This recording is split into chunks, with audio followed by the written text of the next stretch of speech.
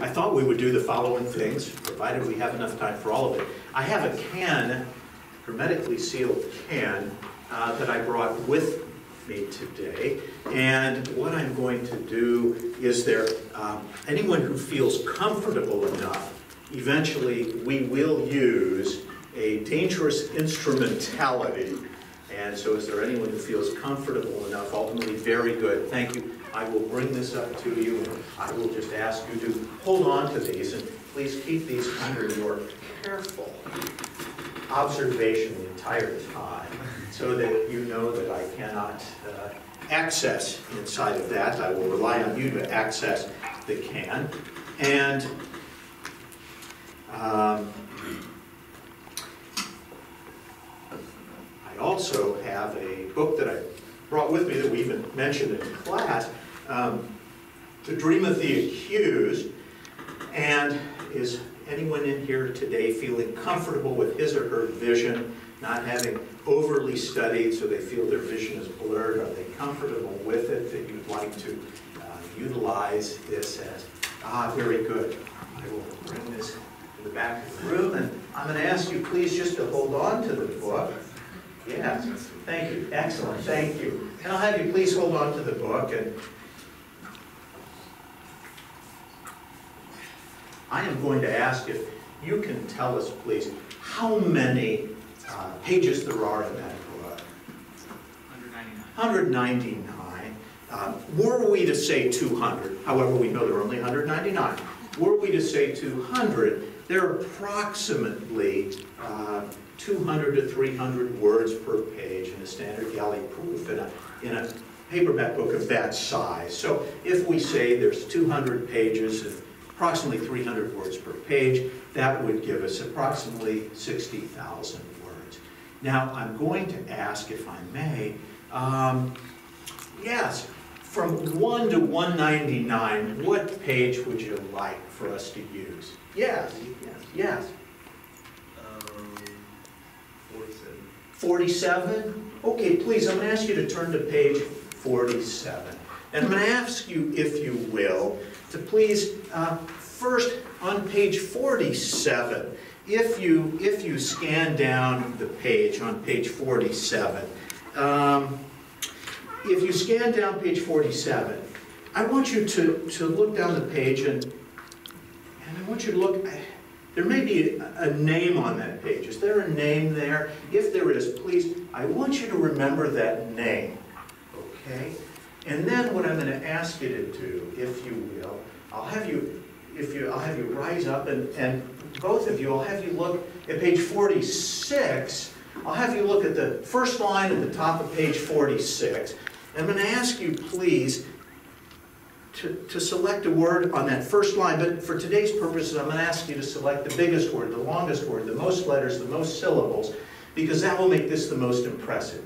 So silently, I want you to select on page 46. That's, we took a name off 47, I'll have you look to the left, and on 46, I'll have you pick on the first line, the biggest word, longest word, most letters, most syllables. And then what I'm going to ask you to do is to remember those, and then please close the book. Perfect, and I'll take it back.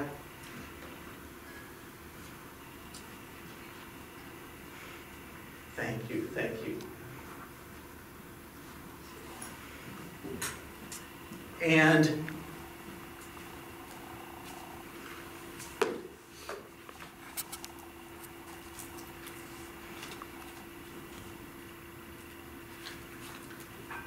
a deck of cards.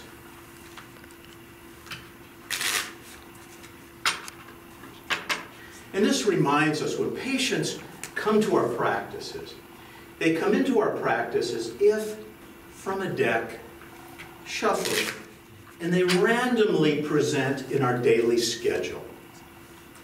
And then we see our patients.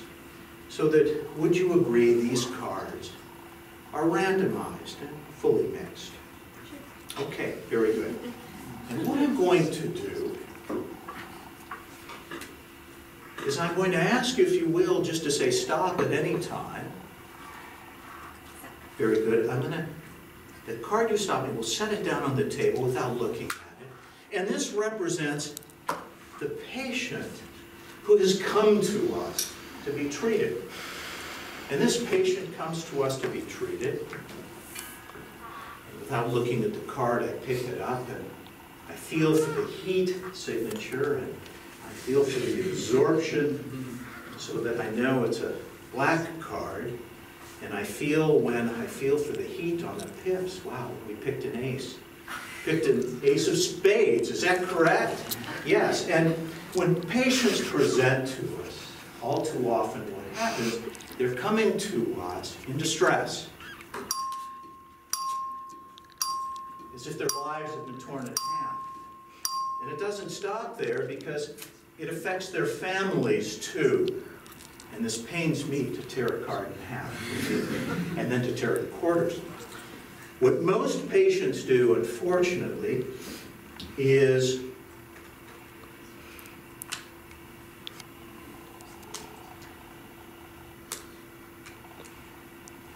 they go home. And this also is similar to what happens if a patient is aggrieved or wronged. We're talking about medical jurisprudence and medical ethics. So instead of seeking care, oftentimes they will just go home and ruminate about what's happened. And legal action, oftentimes, doesn't occur for a little while. Most states, all states have laws that tell us how soon a legal action must be brought within a certain period of time. And we discussed that in our course on medical jurisprudence. And so what happens, the patient wants to be made whole again. And if we open the box and we look, we see what's happened here. You'll notice all that's left is one small corner of the card that we tore into 4 parts. Is that correct? And would you please reach in and take out the corner? And would you tell us what that corner is? Yes, it's the corner of the card we tore up. Now, you're holding a can that is hermetically sealed since the beginning of our class. Is that correct? Yes. And I'm going to ask you, if you will now, please, to help us discover if we can make our patient whole again by having you take the can opener and please, with care and safety, I'll have you open that can. And have you ever used one of those? Okay, because today most people have electric can openers. And wow, you are good. Thank you. That is excellent. And not to worry if you have to do it several times. That can opener sometimes doesn't grasp as well as I would like it to.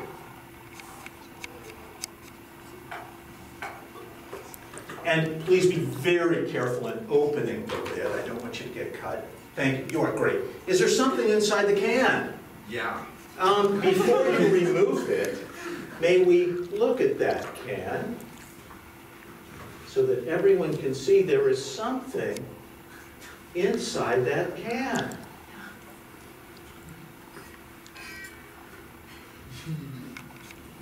I know it is truly uncanny. Yes, and in fact, so you all can see that there is something inside that can. And now I'm going to ask you to please remove what is inside that can. And would you please tell us what's there? In fact, is the Ace of Spades reassembled, missing one small component. What? And if I may, this is, in fact, and I will ask you to verify, is that I'll have you take it and piece it together. Is that the exact torn corner Sure is. from that exact Ace of Spades that was selected here in the classroom? And you may, in fact, keep that as a souvenir if you would like to. Yes. And we have 2 more effects, so I'll ask you to hold your applause until then.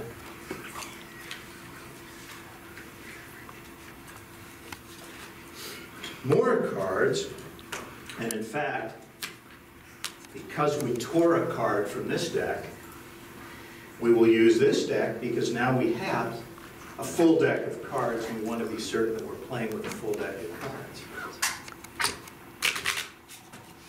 Would you agree that these cards are randomly ordered because I shuffled them? So these cards are in a randomized order, and the reason I keep emphasizing that is because as physicians, we rely on randomized, double-blind, placebo-controlled studies so that we know that we are practicing good science, evidence-based medicine. And now, what I will do is I'm going to ask, would you please say stop at any time? Stop. Very good. Don't let me see the card, and I don't even want you to look at it yet. Okay? You could have had any card out of that deck. That was the card you freely selected. Now, earlier today, I asked someone merely to think of a day and a month. Is that correct? And you did. Before we get to this, we will do one other thing. Page number was randomly thrown out. You turn to that page in your phone. And on that page, you went down the page and you came to a name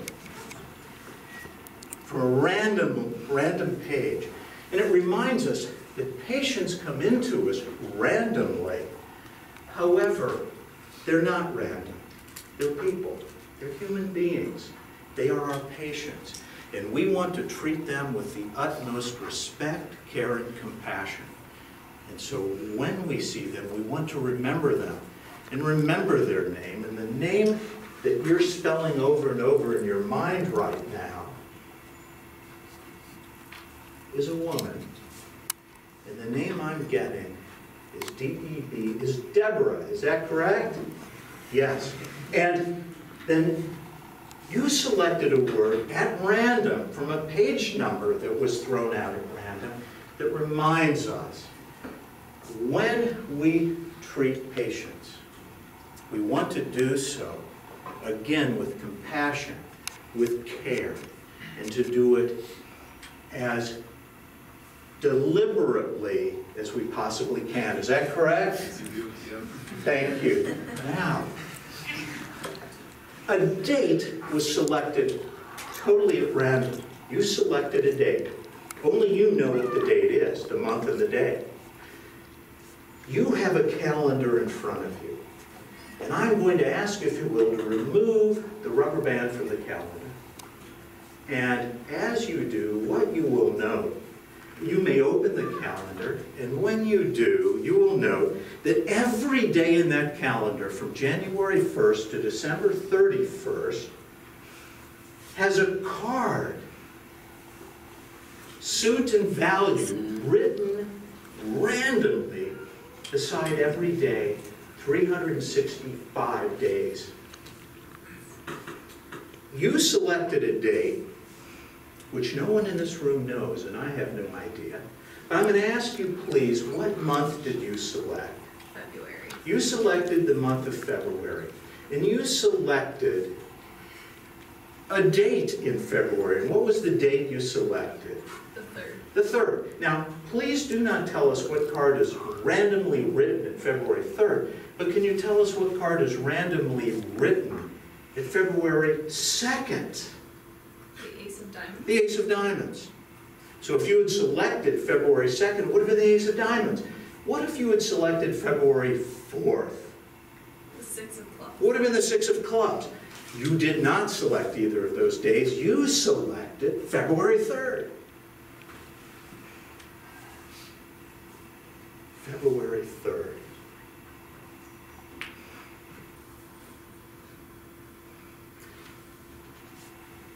You randomly selected a card from the deck. Is that correct? Correct. Randomly. I'm just going to take a peek.